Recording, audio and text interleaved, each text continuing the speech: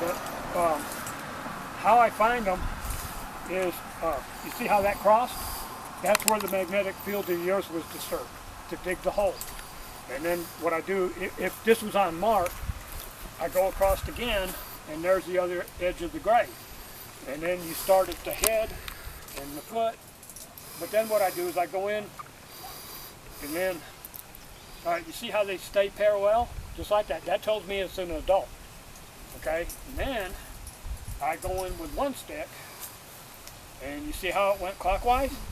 That tells me it's a male. Okay? And then what I can do is I can start at the foot of the grave or anywhere on the grave, and I walk like this. And then I go this way. All right, see how that came to me? That's the head of the grave.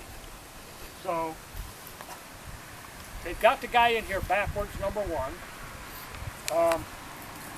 Unless maybe he was Jewish. But then usually the Jewish people are buried north-south.